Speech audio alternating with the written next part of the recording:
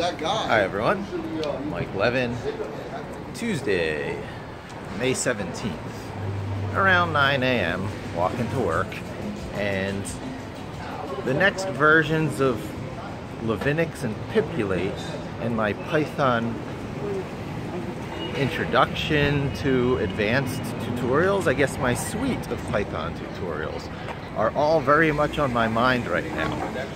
The symbolic kicking off of all this will most definitely be the adapting of Levinux to Python 3 with pip 3 active and installed during the Python build phase of Levinux, and having the place that the pip, which is the software repository for Python that has access to, you know, tens of thousands of software packages ready to install,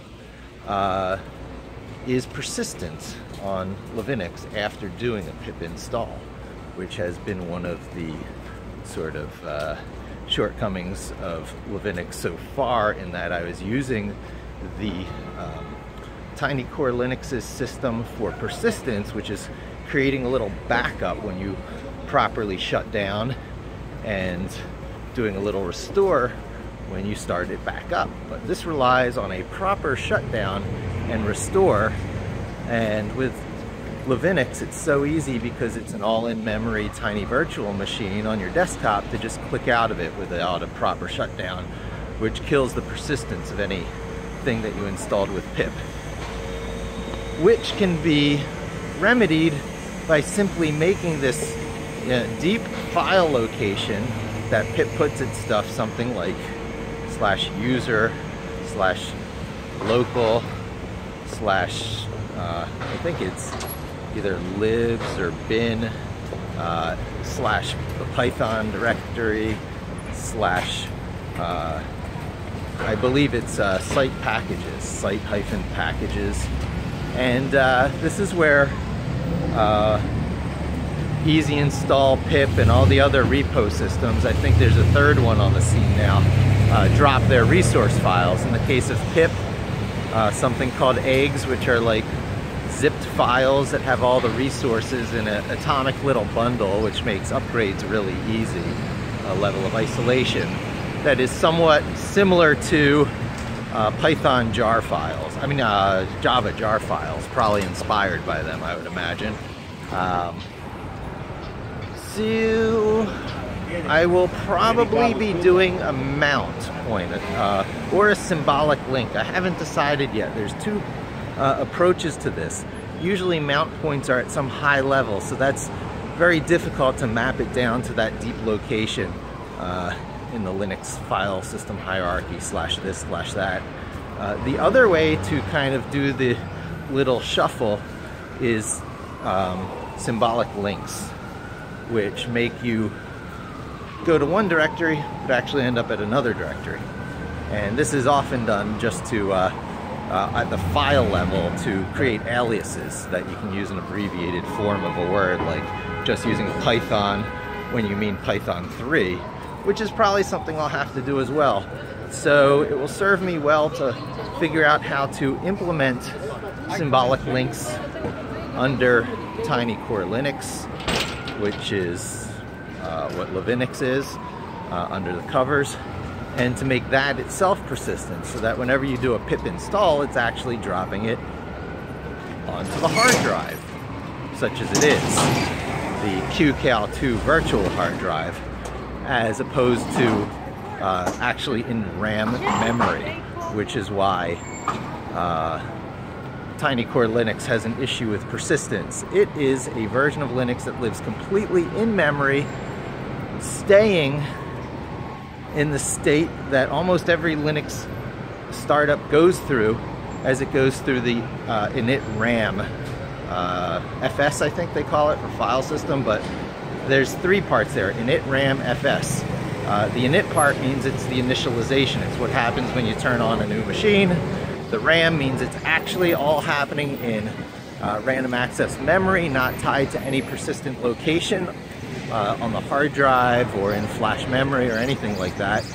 And then FS means it's working like your file system. You're actually booting from RAM during the initial phase of most Linux startups. And what TinyCore does is that makes that your actual official Linux operating system for the rest of your working session, which means if you get any viruses or anything during that session, when you flip off the power, bam, it's all gone. And you've got a perfectly pristine startup point again when it reboots for the next time. This is wonderful, and it emulates things like embedded systems where you just don't get viruses or malware unless it's a kernel or a boot ROM attack, but that's another story.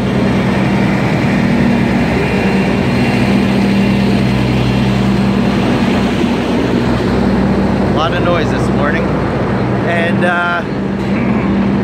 that does present a unique challenge then on installing software, because all these traditional Linux file locations /user/local are actually in that RAM space.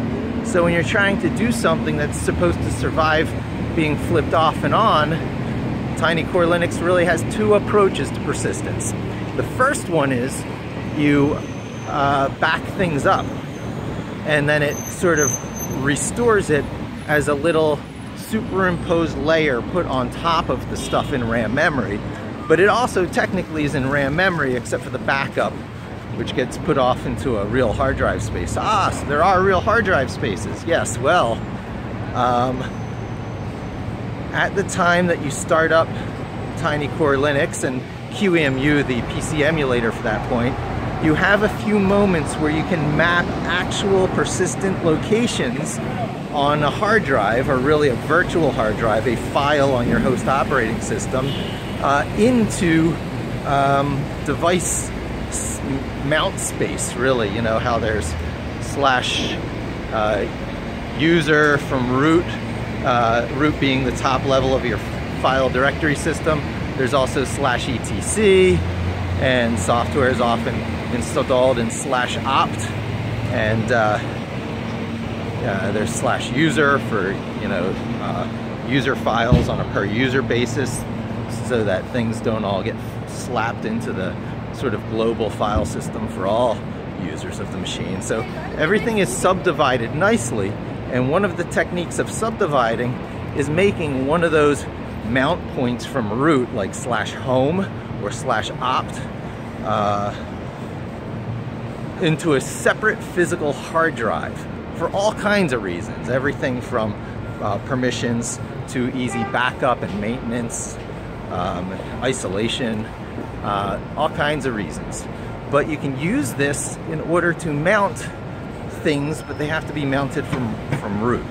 So using a mount point to deal with persistence on the on pip install, probably not going to work out, but I can use a symbolic link to point to one of those locations in opt or home, which I have in fact used mount points to make sure that they're real virtual hard drives and have persistence.